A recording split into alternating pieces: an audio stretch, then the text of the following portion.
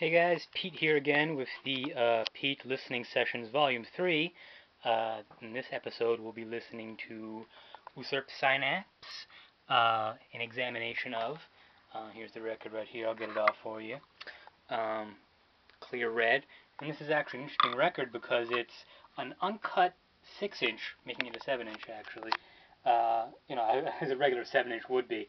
But it has this extra little inch of unused space on the outer edge, and the black versions of this were cut down and sold as 6 inches. The only way to get this specific version of it is through the Coffin Kids fan club thing for pushing out records, I think. So when you see this record and you see me playing it, just know, and it's not a joke or anything like this, it means I'm better than you. And that's pretty much it. And we're pairing it with some cheap red wine that I'm drinking out of a dirty Slurpee cup. And the theme of this installment is the economy and keeping money in your community. And you may ask yourself, well, Pete, how can you say that when you just went to 7-Eleven, obviously, and you got that Slurpee? Or, for the cup, at least. And, well, alright, yeah, maybe, but you got to think about these things, guys. I gave my $1.49 to that clerk, and I looked him square in the eyes, and I said, you better tell your boss to spend this at the pizza place across the street, because that's important, okay?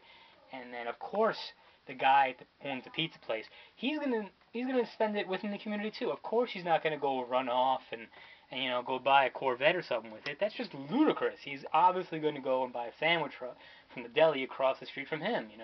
Mom and pop businesses is important. Keep your money in your community. Apparently, your community also includes the Czech Republic.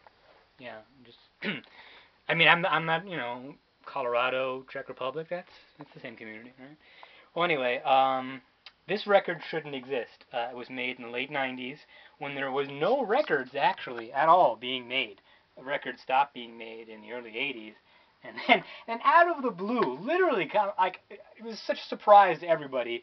They started making they started making records again, like a couple of years ago, and it was this wacky thing. It was freaking out everybody's parents, like, whoa, kid, you're supposed to be listening to MP3s, and now you got records? We'll say, what? And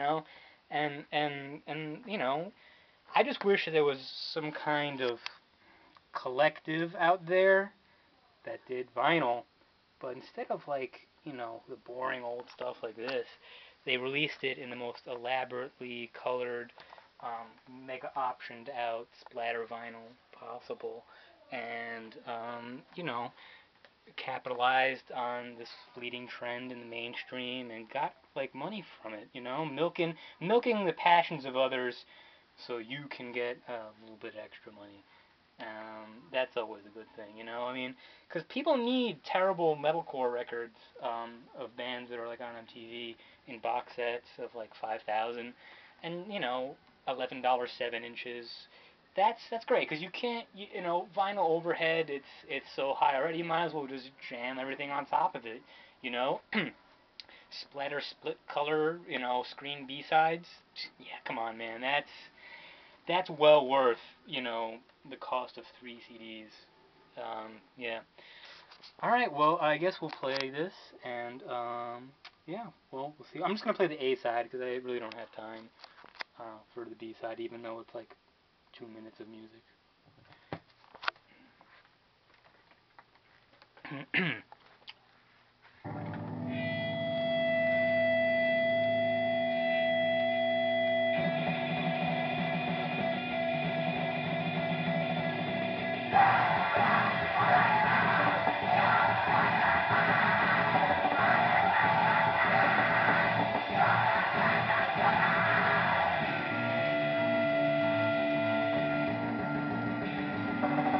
Record for wine, especially red wine.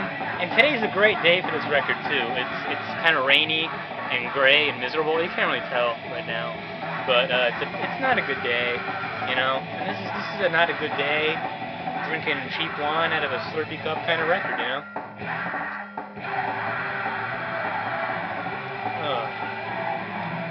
It's just cooking wine too. It's nothing fancy. I would have gone out and got something different, but again, it's raining, And 7-Eleven does not have wine. At least in this state.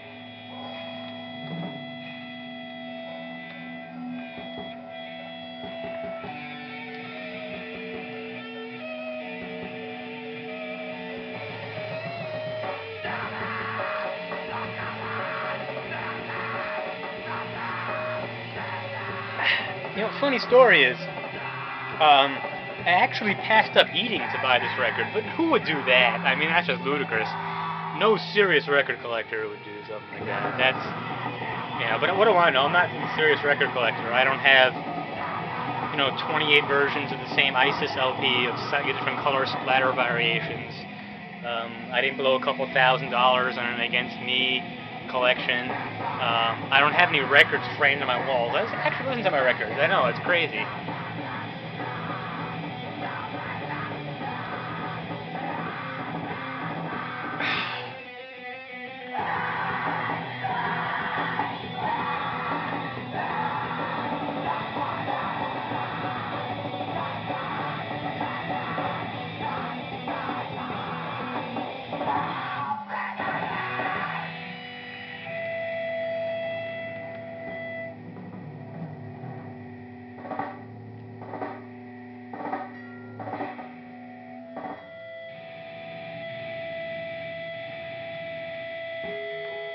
This is the part of the record where you touch the vagina. You know. This is where you make your move.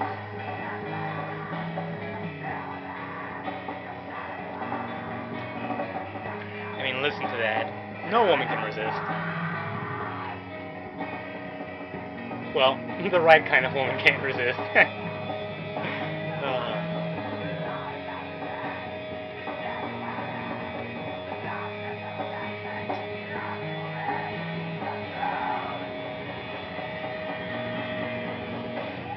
And if you missed your opportunity, here's your other chance.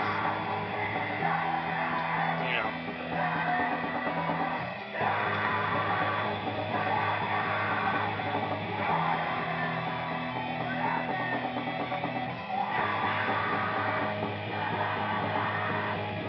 They should call this record The Gynecologist.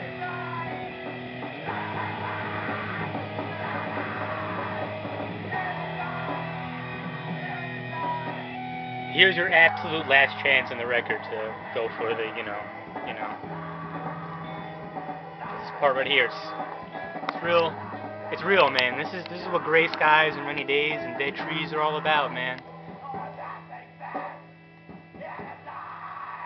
Listen to that, it's got nothing left. So good, so good. Alright, well that was it for Volume 3 of the Pete Listening Sessions.